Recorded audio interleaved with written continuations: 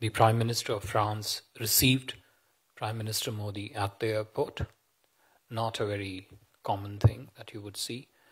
A rare honor actually accorded. Yesterday, the award of Légion d'honneur de Grand Croix, of the highest order of France, award of France, given to Honorable Prime Minister.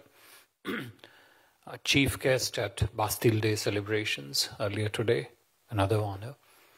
A state dinner later on, which will be in honor of Prime Minister.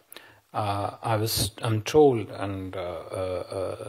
that Honorable Prime Minister is the first Indian after the independence of India to receive Légion d'honneur of Grand Croix.